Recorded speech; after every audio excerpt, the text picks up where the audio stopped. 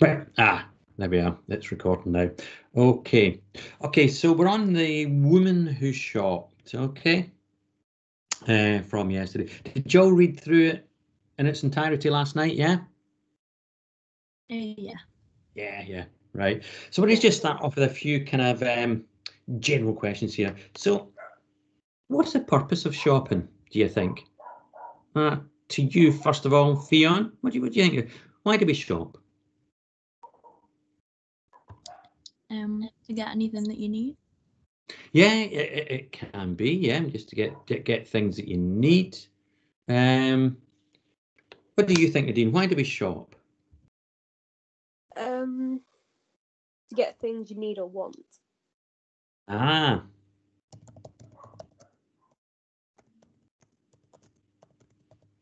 Oops. Now, what's the difference between need and want, would you say, Nadine? One's a necessity and one isn't. Yeah.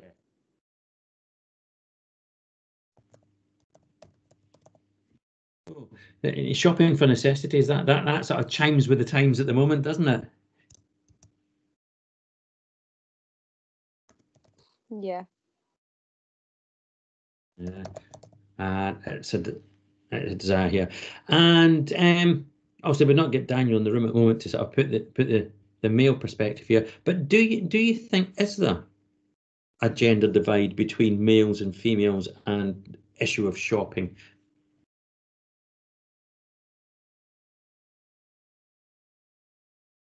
Yeah, to a point. Yeah, to a point, yeah. Fionn, what do you think? I'd say yeah, a little bit, but I think like the boys around our age are just the same. Yeah, I'm thinking back to Oliver. Yeah. When in year 11, he was very specific about his shopping habits, wasn't he? Every time it was a known clothes day, he would literally wear as many designer things that he could. Yeah. He did, yeah. Oh Lord, and it was the change was quite remarkable, wasn't it? But you see, every time it was, yeah. So that just goes to show you, it's not just a female attitude sort of thing. Good. Now, as it says here, it begins to turn a bit surreal as a poem here. We can see it as an attack on that sort of Western consumerism and addiction to shopping and all those sorts of things. But first of all, I want to get your kind of, as we did with the first one, the Long Queen. I'd like your initial once you'd read it, I'd like your initial reactions to the poem. Okay, so. Yep. So if we could start with you, Fionn, what was your initial reaction to this poem and response to it? Like the first bit, I was wondering where she was getting all the money from. Yeah. Yeah, I was like, how is because she was buying like a sauna and a swimming pool and everything. And then did she just leave home or? Well, what happens, isn't it? This is she becomes a consumer. I mean, it's addicted, isn't it, to shopping, and eventually it takes over. And again, like anything from this, I mean, it's this idea with an addiction: you're going to lose everything. You gain for a while, but then eventually you're just going to lose it. And again, it's that idea she becomes homeless, and then it does go that surreal way because she then turns into a shop, doesn't she? As quite often happens. The second half of the poem. Yeah, but it is that idea and about addiction and which the addiction catches up. Nadine, what about you? What was your initial reaction once you'd read it through? That like it kind of got the best of her. Yeah. I think it's bound to happen. Yeah. Do you is Duffy making a fair point? Do you think, Nadine? And same sort of question I'll ask to you as well, Fionn, in a minute. But Nadine first. Do you think that the point that if we look at this as being an attack on consumerism, just going off the scale. Do you think that Duffy's got a fair point? Yeah. Okay, do you want to elaborate on Why? Why do you think that? Because what was the question again? Do you think that Duffy's got a fair point with saying that, consumerism, just buying for the sake of buying, almost like a sort of greed, that she's got a fair point about that? Yeah, because if you got the money, then like you can spend it, but she just did it a bit excessively. Yeah, just a bit. What, where do you think it got excessive, Nadine? When she started becoming homeless. That's a step too far. Yeah. Yes. Fionn, what about you? What do you think? Do you think that Duffy's got a fair point that she's making here in her poem? Yeah, I think so, because it did get way out of hand. Yeah. Okay. And so what we can think about here as well.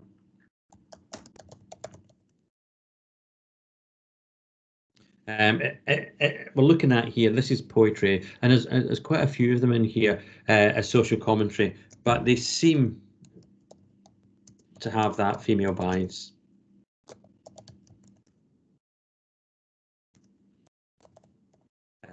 Because we're looking at one about beauty and diet as well, sort of thing, which again tend to get pigeonholed as sort of female concerns, female issues, that sort of thing.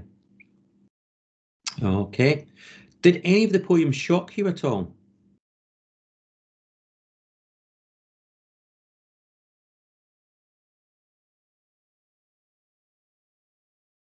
No? None of the language that she used, none of that shock you? No?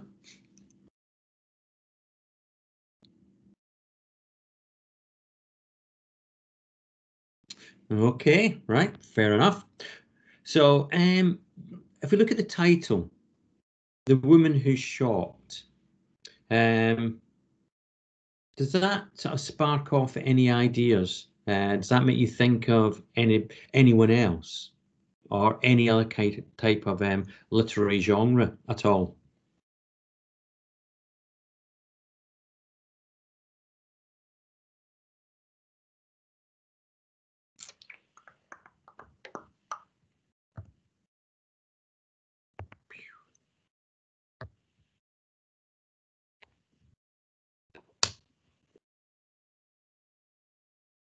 Oh, so Nadine sent a message.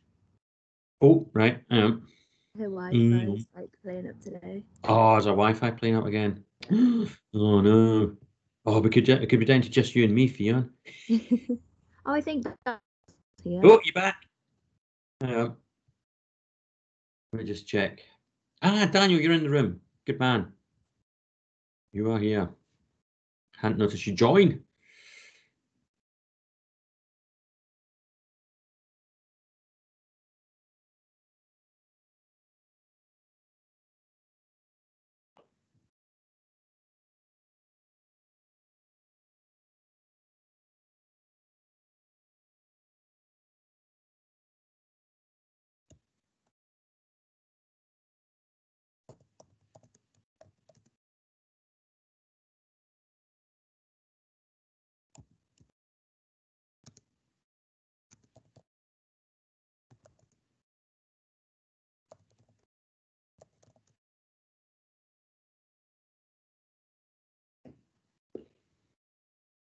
Boom. Right, that's that.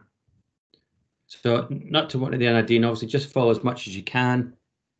And then obviously you've got the recording that you can catch up with as well, sort of thing. Any bits that you might miss, sort of thing. Totally understand that. So we've got the title, Women Are Shopped. And again, here we have, she seems to be defined by what she does. Just like we had in The Long Queen.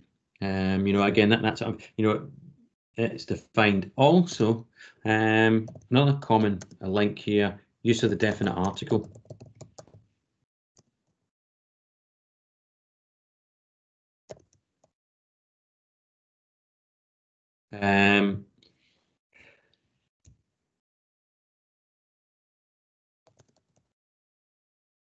And even though she doesn't have a name, it does make her specific. It's the woman who shopped rather than a woman who shopped sort of idea. Fionn, what do you notice about from the title then going on to the first line of the poem? So we've got the woman who shopped, and then it's went out with a silver shilling.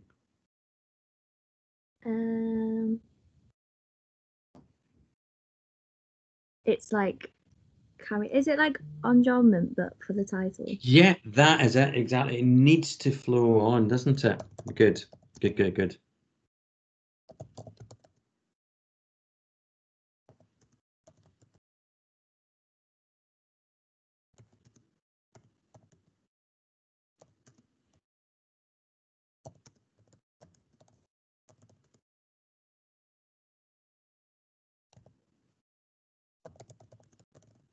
So yeah, we have it that we've got there the title itself, the woman who shopped. It is that idea of being sort of fairy tale like.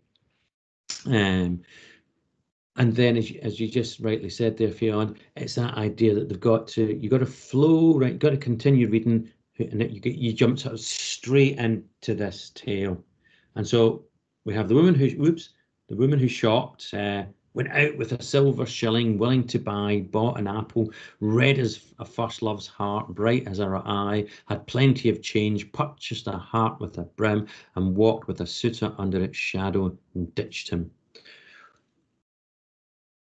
I'm going to have to keep coming. Sorry, going to keep coming to you, Fionn, because I know that you're one that's live and active sort of thing. What did you notice in anything of interest in that opening verse there? Any sort of poetic techniques being used that you can see that are familiar techniques from Duffy? Like metaphors. Yeah, we've got the metaphors coming in. Yeah. Anything else? What about we've got buy, bought. Oh, is it alliteration? Yeah, again and again, we've got the silver shilling, buy, bought, and again, so we're getting alliteration and a little bit of listing, at the start of it, almost like listing going on there as well. And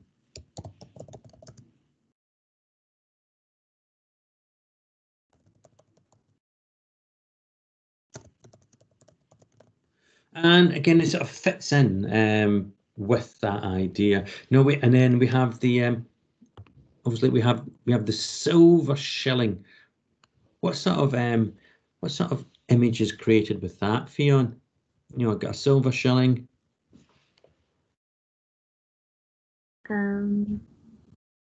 Like shiny kind of. Yeah, that's it. It's got yeah, isn't it? And does it not? You just think of the idea, when you go back and think about it as a small child, you get you get pocket money, whatever, from you get the pound coin sort of thing, and you think, I'm rich, that sort of idea. But it's that idea of it's bright, it's shiny, it's almost sort of mesmerizing.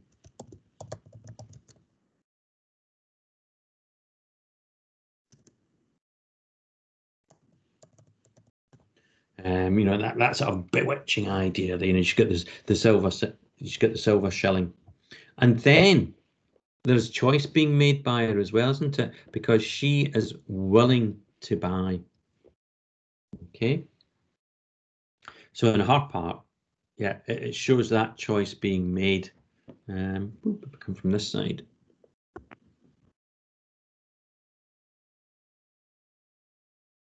Okay.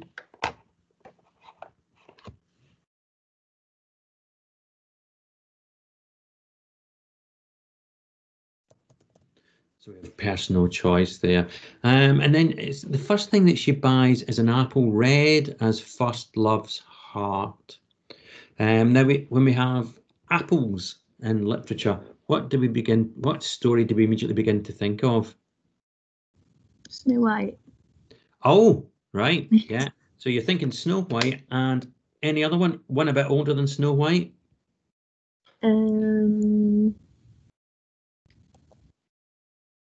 You did RS, didn't you, Fionn?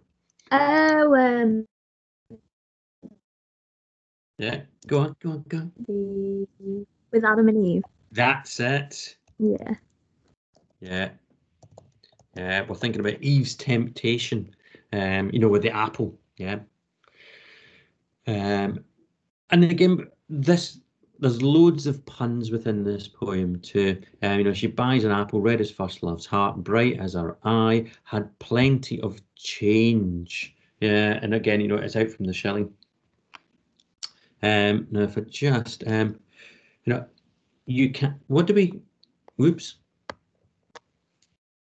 Have you heard of the phrase about being? Whoop, let me make it a bit smaller so you can see what I'm doing here. Boom, boom. Oops. Don't know an arrow, please. Okay. So it's saying bright, bright as our eye. Now it's the apple. Do you know the expression? Apple of my eye. Yeah, yeah, yeah. So if someone is the apple of your eye, what does that mean? It's like someone you love. Yeah, it's about love, and it's something you desire, isn't it? That again, it's that sense of desire and love. And it's still a little bit ambiguous at the moment, who or what it is that she wants and she loves. And so it goes out, and she goes out, and she then purchases a hat with a brim, walked with a suitor under its shadow, and ditched him. So what happens by the end of that verse? What's she done? She's not with him anymore. No. Why do you think she's ditched him, Fionn?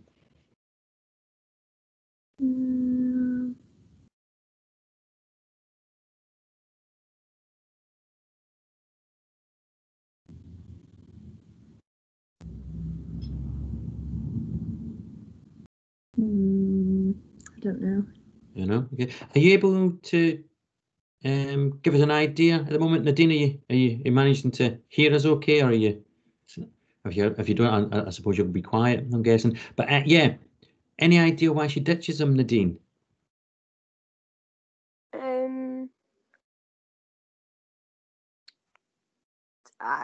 I don't know either. Yeah. Do you think maybe because again, all of this is about sort of consumerism and whatnot, and again, it's the first one that she walks out with, but then maybe she realizes that she can do better. She can kind of trade up. It's that whole thing to do with consumerism, isn't it? You get first of all you get what you can afford, and then you keep going up to the next one and the next one and the next one, and it's always about sort of seeing which one that you're happiest with. Yeah.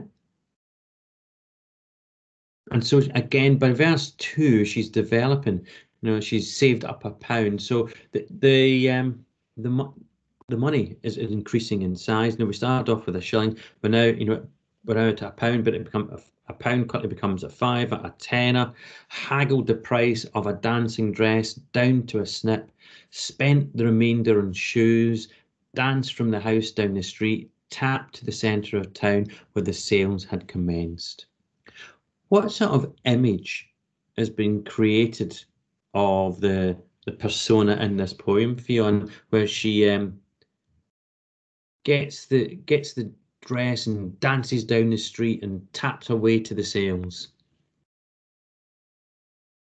How does she sound as a person? It's what is making her happy. Yeah. All these things.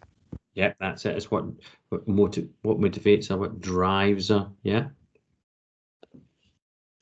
Good.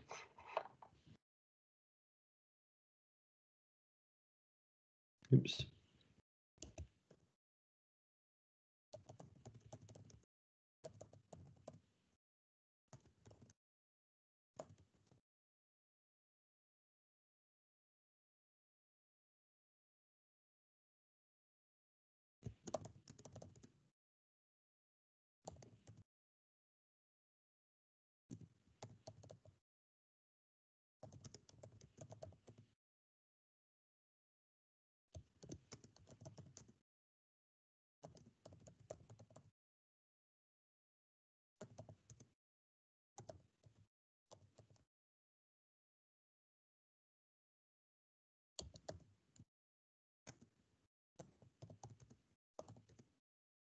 And we can also think at that point as well, where it says tapped to the to the sales. Let's go to that. That pun with tapped, because it can be, obviously it's dancing, it could be tap dancing. Or what else could she be tapping?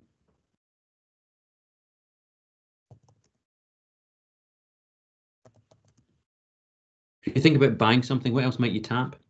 Her credit card. Yeah, I'll tap it. Yeah. It's that idea of tapping a card. So again, it's what Duffy does a lot of within this poem here. We get the little puns where the language is a bit ambiguous, and you can have more than one interpretation here. And it's what motivates her, isn't it? It's what drives her life. It's the sales, off to the sales. Yeah.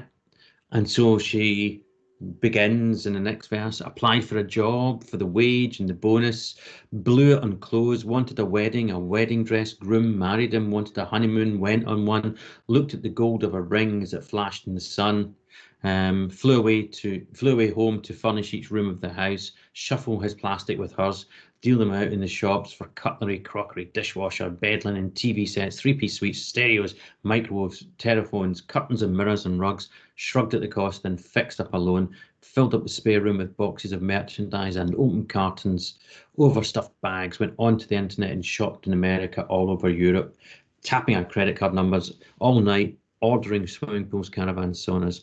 When they arrived, stacked up in the lawn, she fled, took to the streets where the lights from the shop ran like paint in the rain. Now, it's verse after verse there just begins to flow into the next. What do you notice about the pace and the rhythm of the poem from those sort of 3-4 verses that I just read to you there? What do you notice about that? Has it stayed the same as it was at the beginning, or has it began to change? And if it's changing, what do you think that change is reflecting? It's like speeding up, maybe showing Yeah. like how it's kind of her addiction's getting out of control. Good. Yeah, spot on, Fionn.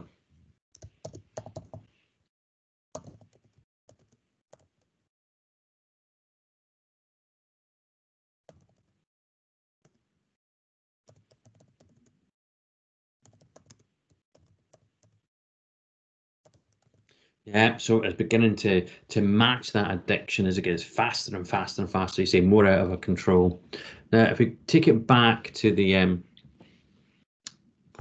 third verse there, so we have that demanding, isn't it? Wanted a wedding, wanted a honeymoon. That idea of she's demanding things now, isn't it? It's no longer just okay to have them. These are demands that she begins to make, that have to be granted. Yeah.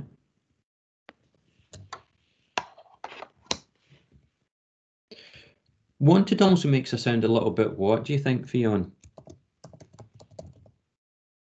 Like kind of childish. Yeah, isn't it? Yeah. It is that sort of, infantile sort of, almost like a stamp of the foot.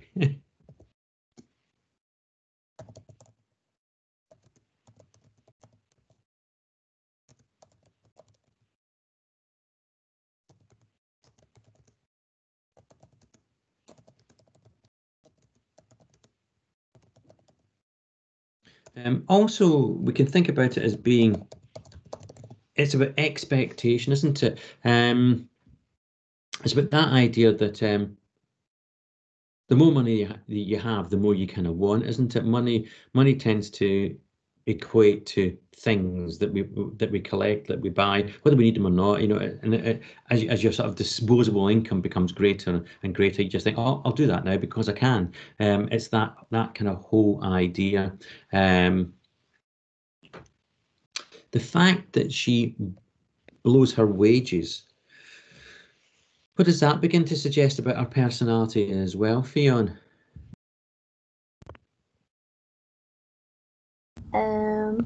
Like she's not thinking about saving anything. She's not really thinking it through. She's just doing what she wants. Yeah. It's that sort of a colloquial expression.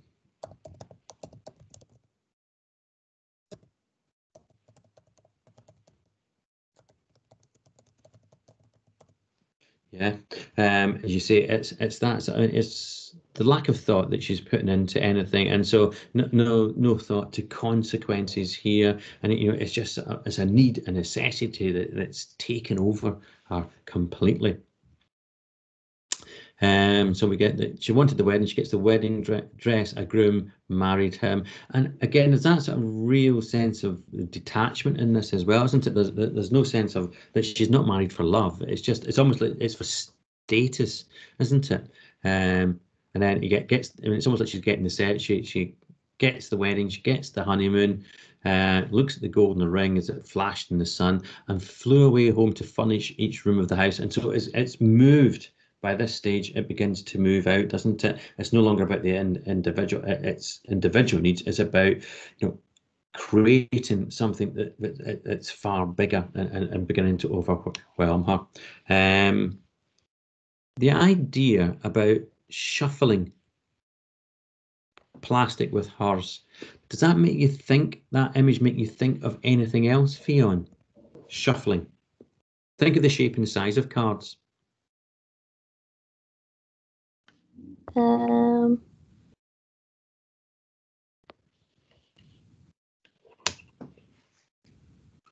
Or think about it in another context. Don't think of them as being credit cards that she's shuffling. If she were shuffling just like cards, playing cards, what would that make her begin to sound like? Like a magician? Maybe a magician or who else uses cards, playing cards, to do with money. Win or lose, high stakes. Oh, like what's it called? Casino. Can't remember the name. That's it, yeah, Daniel, the casino, you're thinking about a gambler, isn't it? She's beginning to gamble now, almost, isn't it, with the money? Yeah. Well done, Daniel. I heard you there.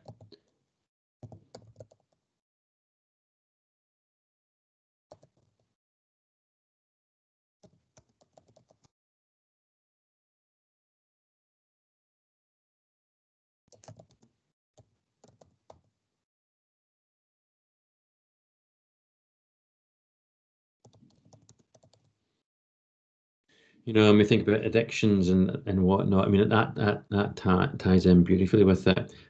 So she shuffles her plastic with hers.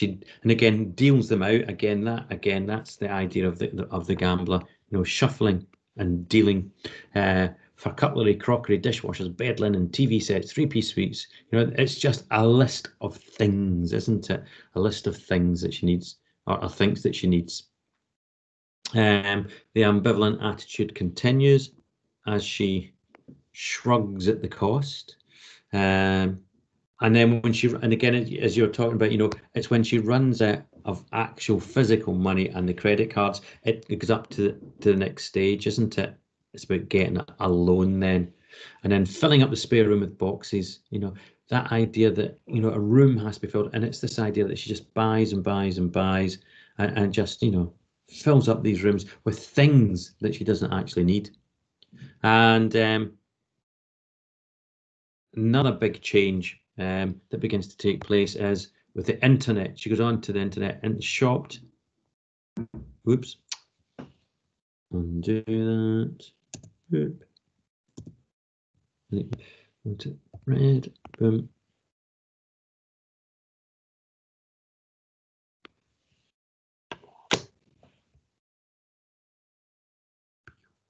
Put that down.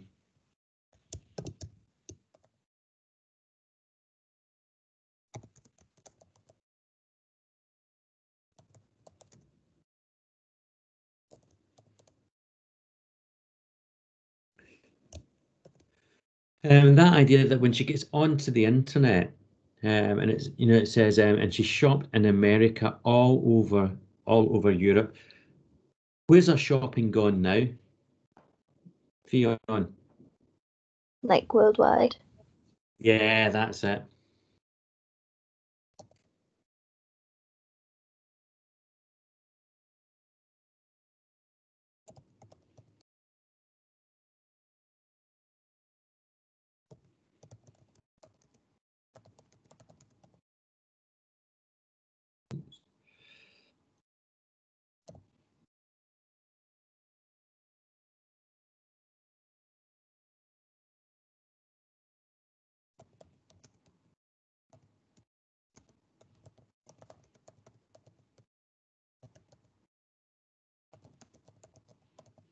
And this is where we begin to see that, and we begin to recognise that Duffy actually, maybe she's making a point about society at large rather than the individual here. This is about, that's a rampant global consumerism taking over the world, where you don't just go down the high street into your local shops now. You can just, shop to your heart's content on the internet, day after day, hour after hour, 24/7. That sort of idea that's taken place. We get that return of the tapping again, as she was. Remember, she tapped her way to the sales. It's now tapping her credit card numbers all night. And again, isn't it the things that she orders now, isn't it, that they become more and more extravagant, like you were saying at the top of the lesson there, Fionn, she's buying swimming pools, caravans, saunas, all these sorts of things. And then there is the change. And she fled. It's almost that sort of that's the point of recognition where she thinks, oh, this is out of control, and she's taken to the streets where the lights from the shops ran like paint in the rain. And it says, and pressed her face to the pain of the biggest and the best. The happy shoppers were fingering silk, holding cashmere close to their cheeks, dancing with fur. And again, an echo of earlier in the poem, dancing with fur. And she slept there, curled up in the doorway, 6 shopping bags at her feet. Okay, so boom.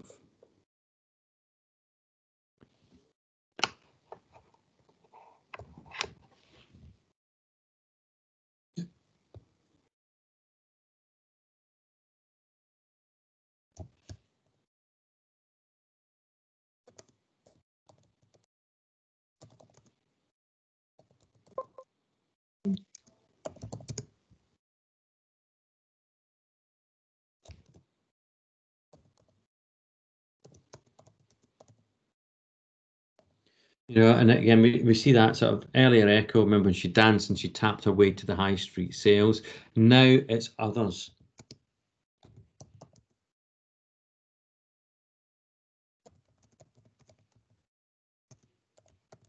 That are involved in the dance.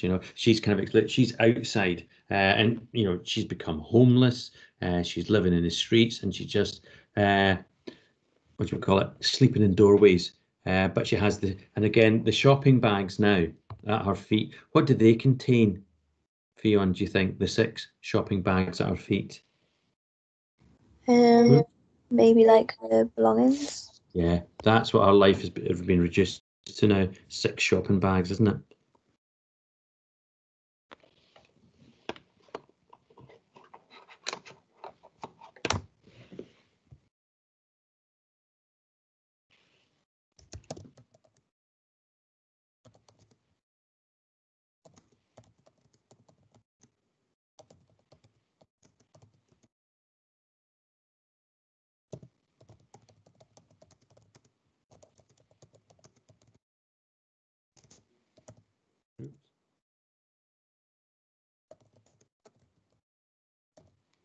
Yeah, so whereas before she was just bang, bang, bang, filling up the house, filling up the spare room, all of those things. Now all her worldly goods and possessions contained in 6 shopping bags.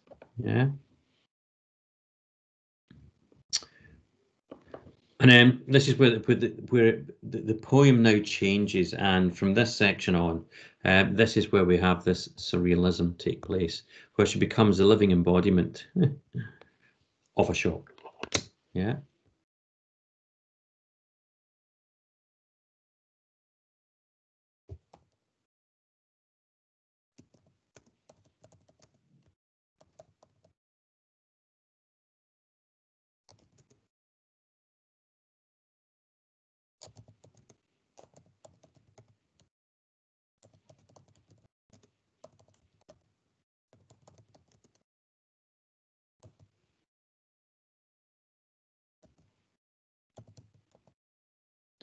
Now, what do you think is going on with this, Fionn? Why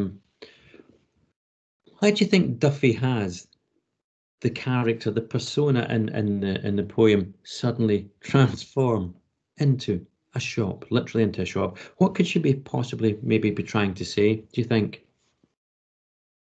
When I first read it, I thought it was trying to say that she was like a prostitute. Oh, very good. Yeah. Why do you think that? Like that's what she has to do now because she's got no other way of getting money. Yeah, there's that, and also that you could think. Oops.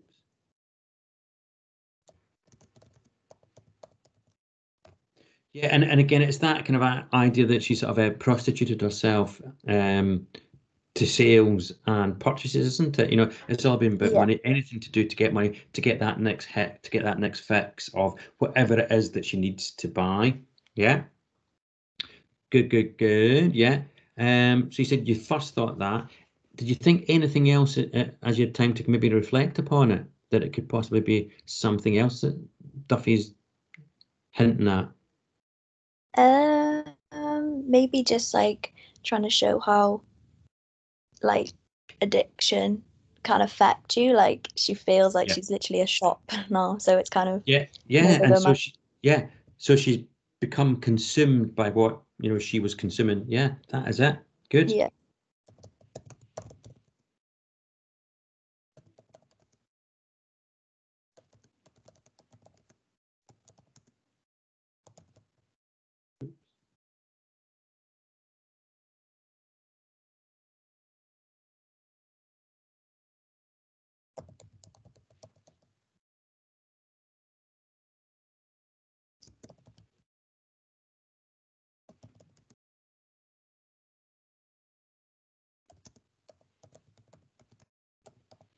And so yeah, it's this idea that the addiction itself, and again, it's the same for any addiction, isn't it? You know, it's consumed her, and she now reflects what it is that was her driving force in life. You know, this idea that she adored shopping so much, that she's literally becoming a living embodiment of it. Yeah, and so it begins, stone cold when she woke. She was stone, was concrete and glass, her eye windows squinting back at the light, her brow a domed roof, her thoughts neon, flashing on and off, vague in the daylight, and she seemed to be kneeling. And so we're having this transformation of her. Now, if it becomes surreal, and she's transforming into a shawl, what else, what other technique, Fionn, could be being used here by Duffy when she's using a human being to represent something? Like personification. That is it. Well done.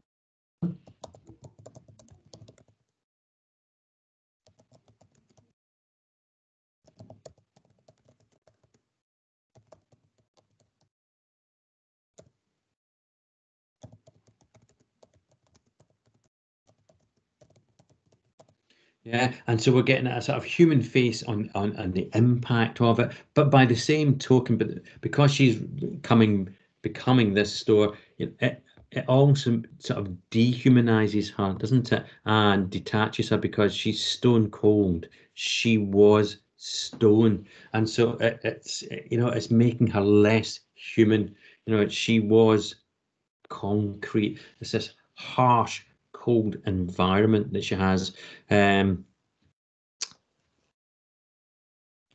Duffy again plays about with kind of warm sort of poetic conceits here. She talks about her eyes were windows squinting back. You go all the way back to Shakespeare.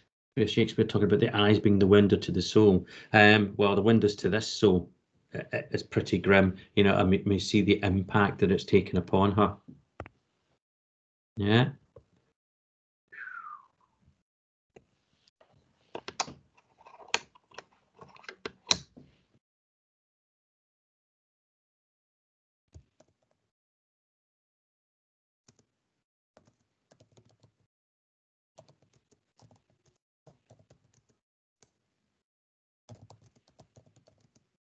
Oops.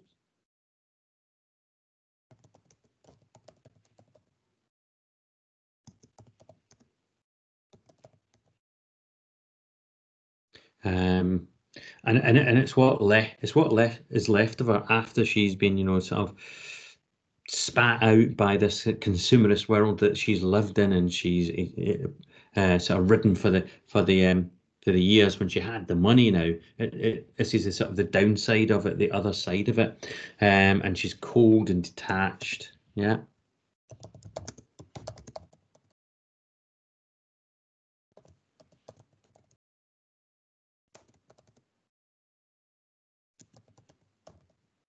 You know, these are not sort of, you know, the stone and the glass that, you know, is referred to here as well. These are not sort of warm materials here. And again, with the glass, obviously, she just reflects back on her, you know, what is shown in their own life, but also reflecting again the other consumers that are coming to go down the exact same route as she has done. Okay. Very good work there. Right, well, it's coming up to 25-2 now, 1. And I think that's as a good a place as any to pause with this poem at the moment. You done a sterling job today, Fionn, answering all my questions. Well done, you. Thank you. I think you'll be due a merit for this. I'll get that popped onto ePraise for you later on today. And hopefully Nadine and Daniel are able to follow this at various points too. Obviously, if we do get issues with what we call it, internet connections and all that with Wi-Fi, and obviously with Nadine having so many on the go in her house, it could get a struggle at times. And also, I'm thinking again, Daniel, with you with the time differences, when again it's not appropriate for you to join on, just catch up on the recorded lesson that you'll see in the department's YouTube channel again. And that you've missed sort of thing, you can go back over. Okay, so thank you. Thank you for this week. That's week 1 done. Off to have some lunch, those of us in the UK at the moment, and have a good weekend and get a break from your devices. I'm saying that to all my classes, get away from the squareness of the devices for a couple of days at least, and I'll see you all next week. Thank you. Thank you. Okay, thank you, Nadine. Good to hear your voice again. Okay. Bye. Right, bye. Thank you. Okay, thanks, Daniel.